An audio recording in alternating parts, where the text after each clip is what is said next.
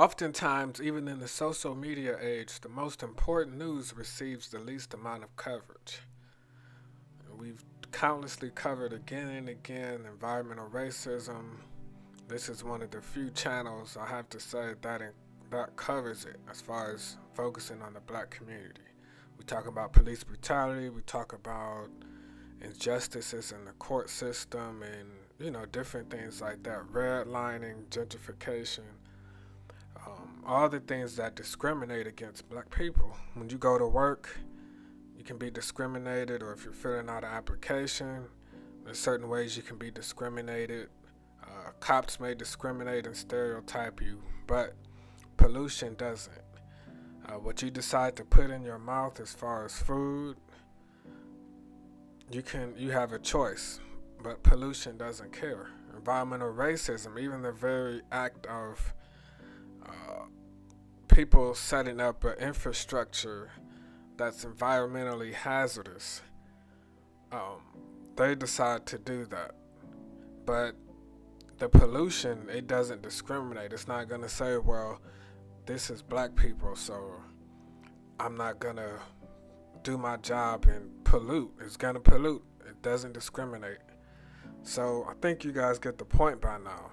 There's a new study out by the Lancet Journal, it was published a few days ago, that pollution disproportionately kills the poor and the vulnerable, which is where you'll see environmental racism. 92% of pollution-related deaths occur in low-income and middle-income countries. So I think that can be.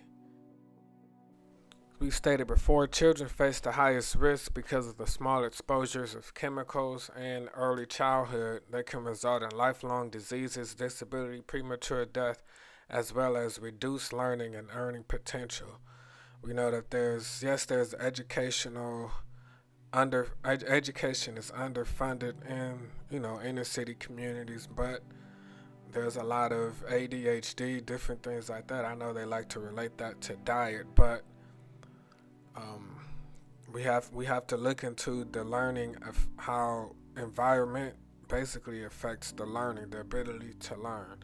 Also, Cleveland is, I think, #1 in infant mortality. So you look at premature deaths and different things like that. In 2015, diseases caused by pollution were responsible for 9 million premature deaths. That is 16% of all global deaths. Exposures to contaminated air, water, and soil kill more people than a high-sodium diet, obesity, alcohol, road accidents, or child and maternal malnutrition. They're also responsible for 3 times as many deaths. Tuberculosis. They're also responsible for 3 times as many deaths as AIDS, tuberculosis, and malaria combined, for nearly 15 times as many deaths as war and all forms of violence. So again, you have to question, why is this not receiving the most attention? Why are we always focused on Donald Trump? The video when I talked about the Mogadishu and Somalia truck bombing that received little attention, even though 300 plus people have died, hundreds are injured, it's not receiving a lot of attention. And that's why alternative news or real news that you will find on YouTube, on this channel, and other channels, it's very important that you support it, that you share it, because this is the real relevant news. If this looks like it's probably one of the #1 killers in the world, yet how much coverage do you see this getting?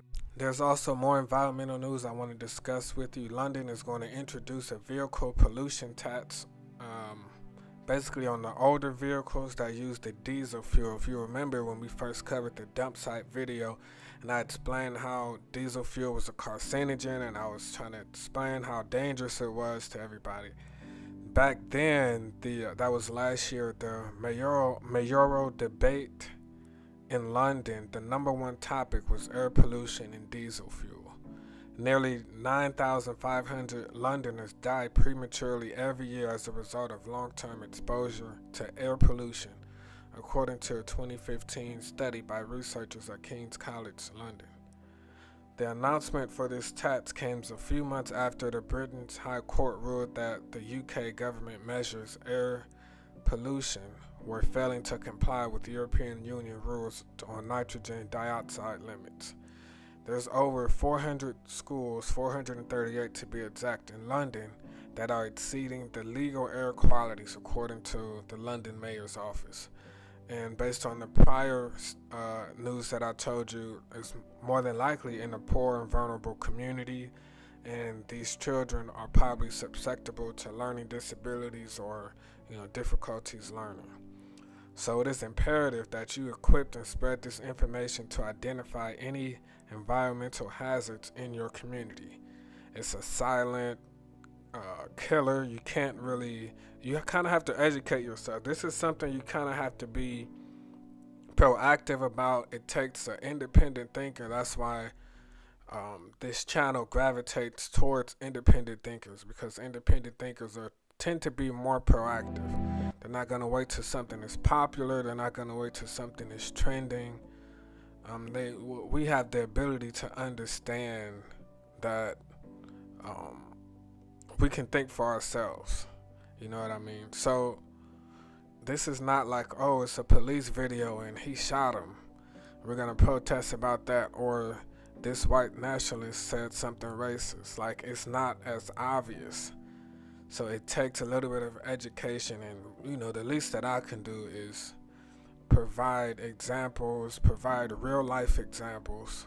Several people have died near this dump site. I don't know if it was environmental related, but it could be. So anyways, stay tuned, and I'll keep giving more and more coverage on environmental racism, environmental health hazards, and the effect on the community.